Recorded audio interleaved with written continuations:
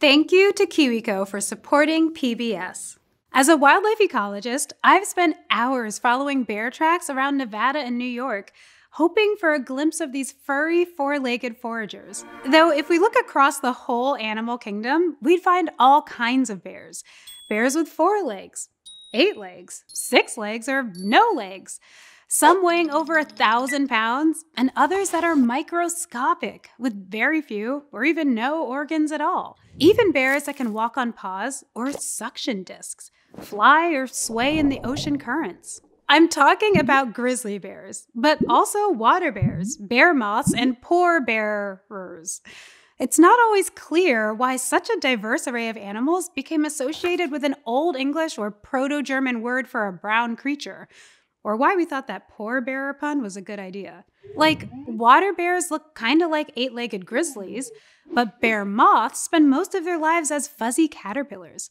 And poor bearers is a translation for the phylum Porifera that just contains sponges. None of those look like bears. Turns out, bears come in all sorts of sizes and body plans, and vary a ton in how they move. And we'll see that even though animals can look very, very different on the surface, there are surprising similarities in how they've evolved to solve major problems, like how to support and move their bodies. I'm Raywyn Grant, and this is Crash Course Zoology.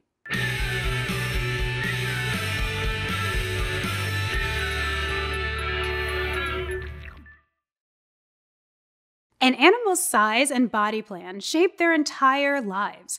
What they eat and how much, how they move, where they live, and their place in their environment. Like the grizzlies and black bears I study carry their 1,000 pounds of muscle and fur around on 4 paws. They spend most of the fall fattening up for the winter, and unlike most 4-legged mammals, they can stand up and sit like us. But animals come in a huge range of sizes, and most animals are actually very small compared to us. A human like me weighs about 59 kilograms, which is about 59,000 times more than a house spider. And a blue whale can weigh 100 million times more than that spider. Even the animals that get big as adults, and by big, I mean more than a couple inches long, spend a good part of their life being very small, undergoing drastic changes in body shape and lifestyle as they grow. For instance, some fish, amphibians, reptiles, sponges, corals, and mollusks gain both weight and length for their entire lives. This is called indeterminate growth. Some animals have periodic growth, alternating between growing fast and slow, or not at all, like animals with exoskeletons or hard outer skeletons. During molting, when an animal sheds its old skin or shell, these animals actually grow their new exoskeletons under the old one, and then inflate it with fluid before it eventually hardens into their new, larger size. Other animals experience predetermined growth and stop growing when they hit a more or less maximum size. But once any animal reaches a certain size, they hit some physical limitations. Animals thicker than about 1 millimeter need extra plumbing, like a cardiovascular system, to move oxygen and waste around their bodies. Bigger animals also need to eat a lot more to feed their thousands or millions or even trillions of cells. And big animals need more structure, like bones and muscles, to support them, as gravity pulls on all their weight. That's why the biggest animals, the whales, live in the ocean. The water supports their bodies instead of legs. Growing also means making new tissue, and animals have evolved a few different solutions. Many clades, or groups of animals with a common ancestor, add more cells. Other animals grow by making each cell bigger but keeping the same number of cells, a trait called eutely. Other animals, like echinoderms, use a weird process called maximal indirect development, and they grow their adult form out of a special ball of cells that have been set aside. The larval, or immature form, is mostly made up of cells that already have all their development planned out for them and a set amount of growing they're going to do. But in the larvae, there's also a small amount of set-aside cells that take over once the other cells get old and die off. Then the ball of set-aside cells develop into the many cell types needed to create the adult form. But the growth that probably seems the wildest to us humans is colonial growth, when animals get bigger by adding more complete individual clones. These colonial animals, like siphonophores and bryozoans, are made up of tons of little clones that work together, sort of like how a school of fish can coordinate and swim together. But even though animals can grow in completely different ways, a lot of them can look quite similar. Basically, some body designs show up again and again. Distantly related animals evolving similar traits independently is called convergent evolution, and it usually happens because different lineages face similar problems in their environment or take on similar ecological niches. One of the most stunning examples of convergent evolution is carcinization, a process that zoologist Lancelot A. Borradaile famously defined as the many attempts of nature to evolve a crab. Let's go to the thought bubble. It all started with the cycloids, a group of arthropods that lived from the Carboniferous to the Cretaceous era. They had that flat, crabby shape, a small abdomen, and a bunch of walking legs, just like today's crabs. It wasn't until the early Jurassic period, tens of millions of years after the first cycloids were around, that the first of what we think of as real crabs, members of infraorder Brachyura, showed up. A little after that is when the fake crabs started showing up, with things like this early squat lobster all looking very crabby. And the crab fad kept happening over the Mesozoic era. Now we have hermit crabs, hairy stone crabs, horseshoe crabs, crab lice, and king crabs, none of which are descendants of brachyurans, and so none of which are actual crabs. One way you can tell is that most fake crabs have 6 walking legs instead of 8. But why? Probably because crab is a great body plan. It's tough and adaptable to life on land or in water, and their flat and round bodies fit into more places than a long lobster tail might. So crab-shaped animals have more evolutionary fitness, which means they tend to survive and pass on their genes more than non-crab shapes. The real kicker is that the cycloids, the ones who first came up with the crab body plan, died out in the Cretaceous era, at a time when there were real crabs and fake crabs all over the place. One hypothesis is that the cycloids got outcompeted, out-carcinized, out-crabbed by both the crabs and the crabs we know today. Thanks, Thought Bubble. Convergent evolution pops up when a similar solution works in different environments for different lineages.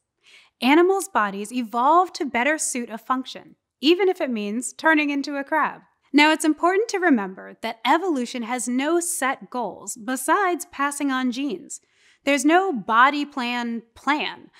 Often, a simpler form can perform a function much better than a complex one. Cephalization, evolving a head, and in some cases, decephalization, or evolving to not have a head, are good examples of how sometimes simpler is better. But, what is a head really?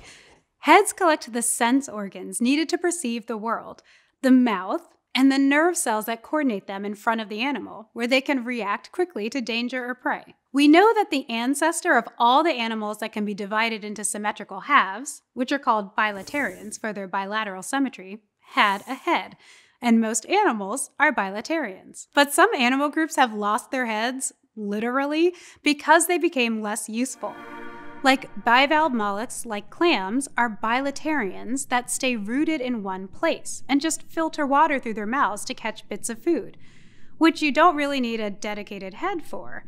So the head pieces, like the central nervous system and sensory organs, are distributed around the clam's body. Other animals with radial symmetry have bodies that are symmetric around a central point.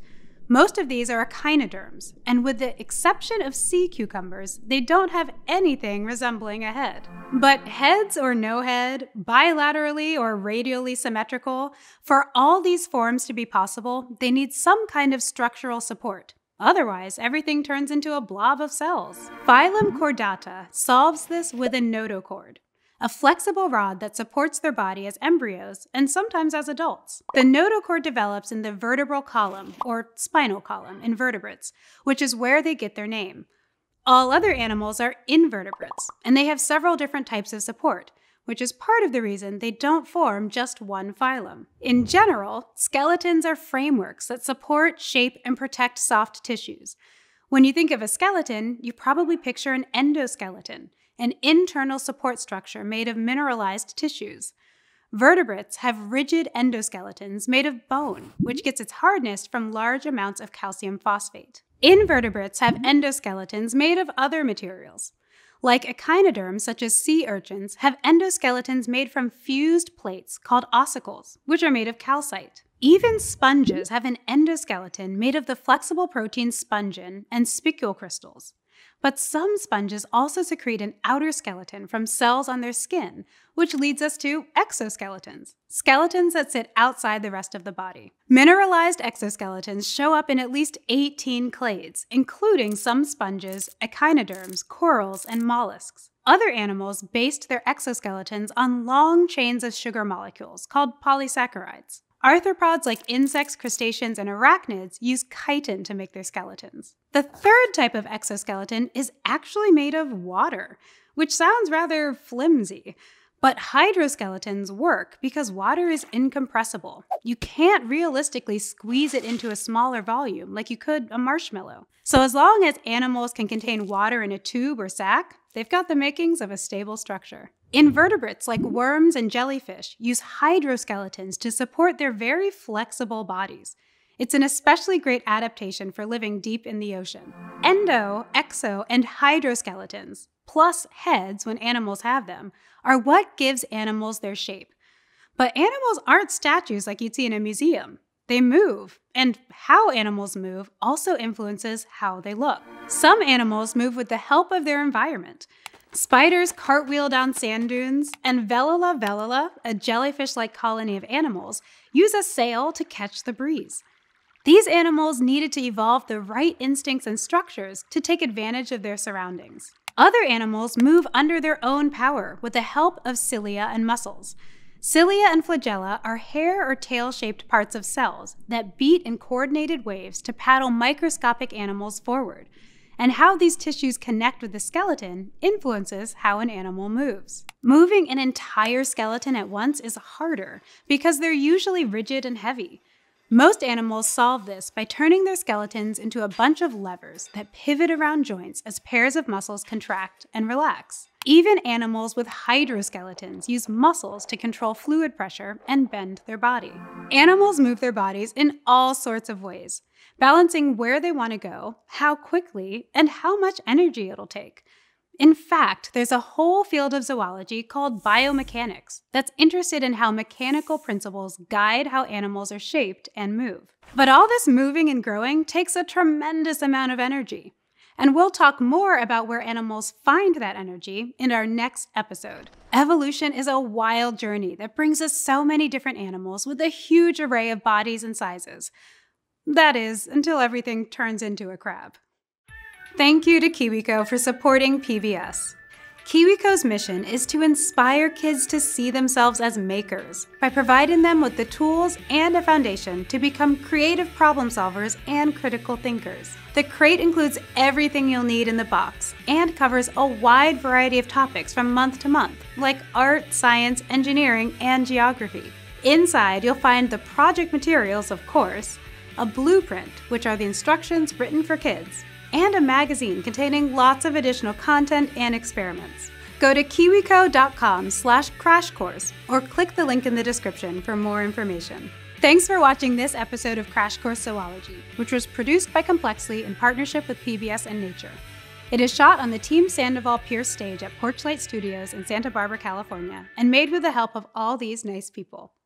If you'd like to help keep Crash Course free for everyone forever, you can join our community on Patreon.